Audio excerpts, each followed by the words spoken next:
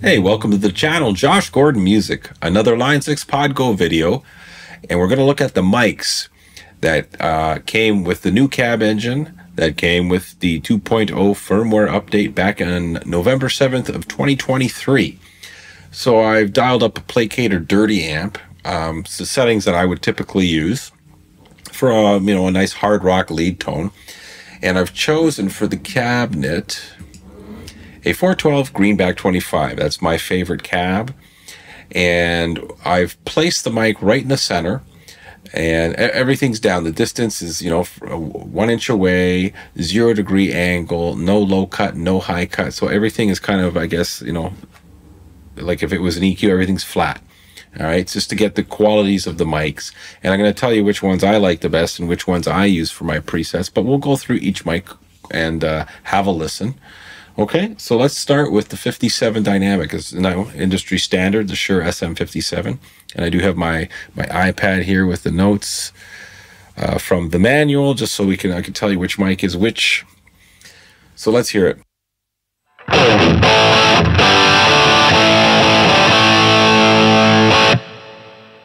So nice and crisp, clear, pretty standard.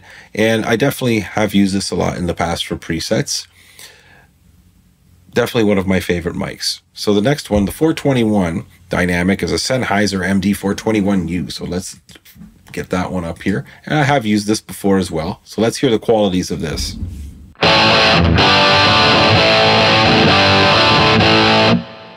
Okay, again, it's very clear, and that's what you're going to find with these dynamics.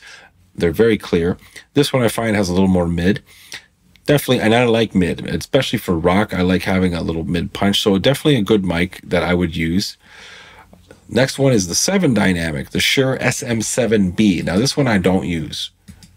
Not a bad mic, but just I don't think I have ever used it for a preset. But let's hear it.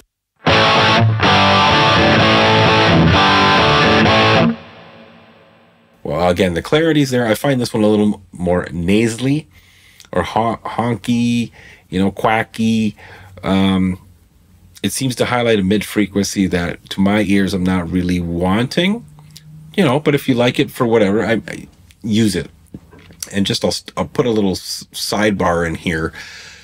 This is a powerful tool. This section, this block, the cab block for tone shaping. Before you go ahead and start adding dirts, drives, distortion, overdrive, whatever, I recommend first using the amp drive if you can. Now, if you're not making a 2-channel amp, like the Placator Dirty, you really can't get a clean out of it. But if you just want a rock, a crunch and a boosted crunch or something, like you don't want clean, use the drive. Use this in conjunction with the cab block, because you have all these options. Like the positioning of the mic matters, the angle does matter. Let's hear this actually if we change it from 0 to 45.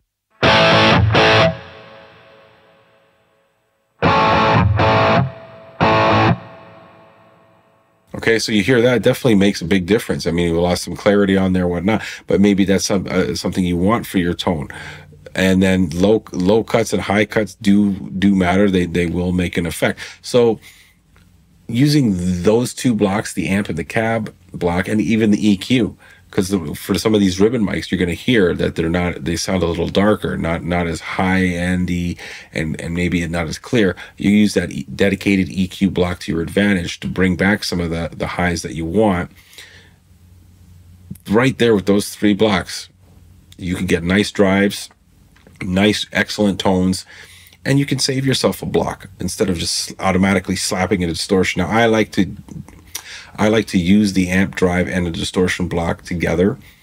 I find that kind of gives me more of a sweeter drive spot, like closer to a real analog pedal, but that's just me. Anyways, let's continue. But again, don't ignore the power of these blocks for your tone. They matter. They really matter, more so than adding a drive. That's just my opinion. Okay, so the next mic, 906, is a great mic. I like it. Sennheiser E906. I have used it.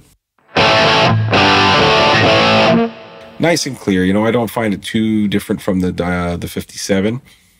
Great mic.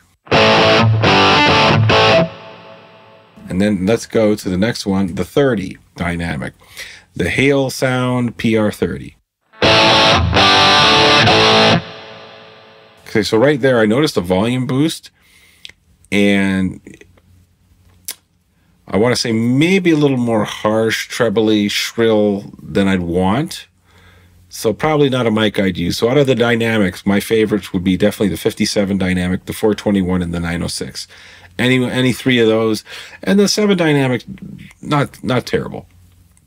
So those would be my favorite of the dynamics. Let's hit the ribbon. I love ribbon mics. The 121 ribbon is the Royer R121. All right, so right off the bat, when I compare this to any of the dynamics, I like this. I like it better because I like the mid punch. I like the saturation that I feel or hear, and a little bit of the bass getting emphasized. And it seems to shave off some of the brashness, the harshness, the shrill. But it's still a little dark, right? So this is again where the EQ block would come in, and I would add some treble frequencies to it, definitely. So let's go to the next one. Now this is probably my favorite mic, is the 160 ribbon, which is a Beyer Dynamic M160, and I probably use this the most for all my presets. So this would be my favorite mic.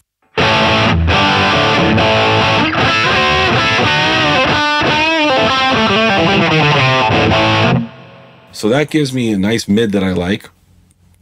It's a little not as dark as the Royer, and you know, it's not as bright as dynamic mics, but it's still bright enough. And again, use the EQ block. I can bring some of the treble frequencies that I want back, and the bass is nice sounding to me. Continuing on, we have the 4038 ribbon, which is a Coles 4038.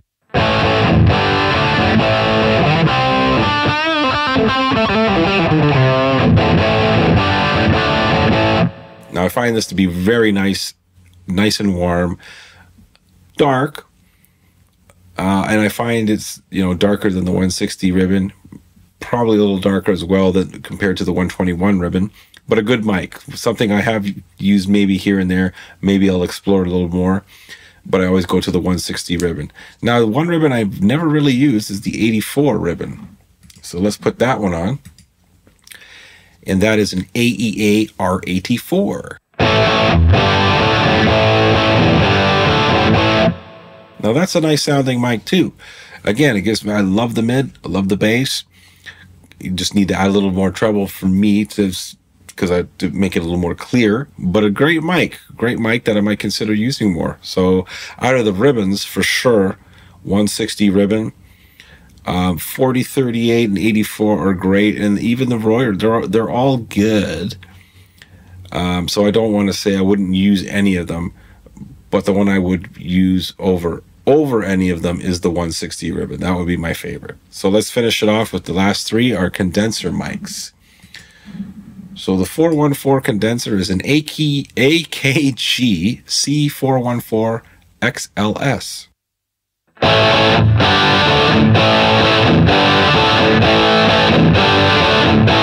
Okay, so that seems to me kind of gives me a little bit of in between a ribbon and a dynamic per se, and a nice mic. I mean, there's some clarity there.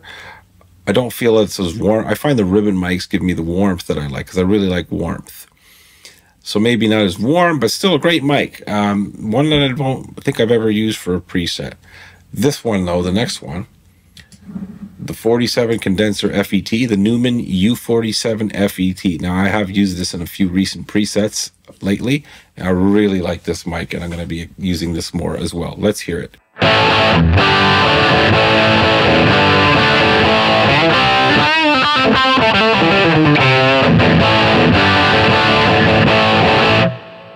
So yeah, these are great. That's a great mic for a rock tone, and it's, again, I find it's nice to me, again, in between the brightness of a dynamic and the warmth of a ribbon.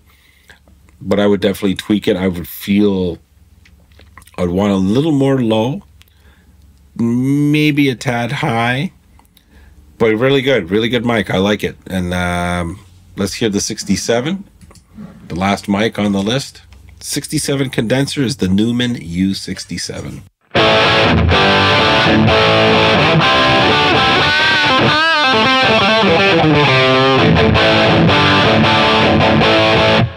That's a great mic too. It's clear.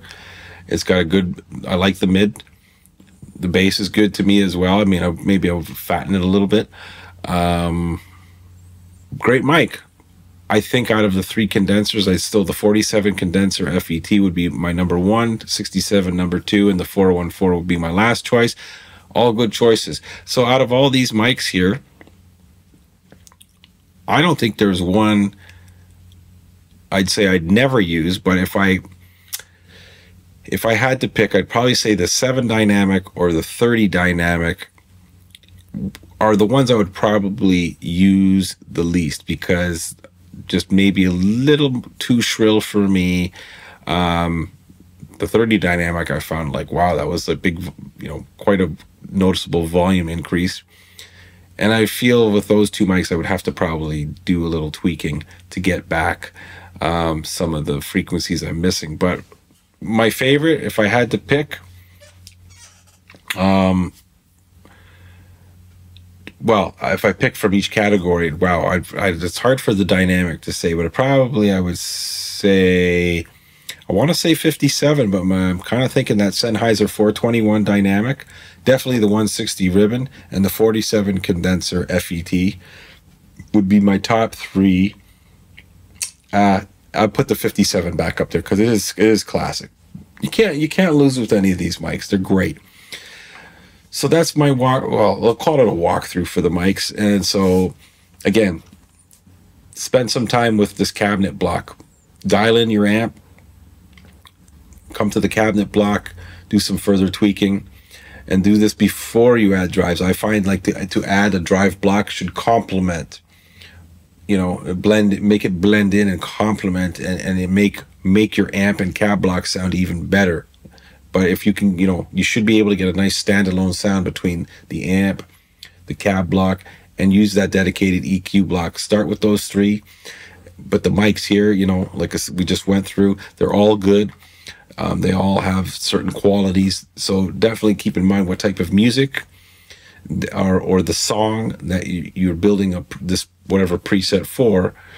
And again, go through each mic. Take your time. Listen to what the qualities, and determine what's lacking, what you like, and what's lacking, and if it's going to be too much tweaking to get to where you need to go, or if it's like, hey, this is pretty good as it is, and just a couple fine tune, with an EQ. All right, so I hope you liked the video. If you do, hit the like button, drop a comment below, and I want to thank all of you viewers, new, returning, the subscribers. This channel is growing because of all of your support, and I really appreciate it. And we'll see you in the next video.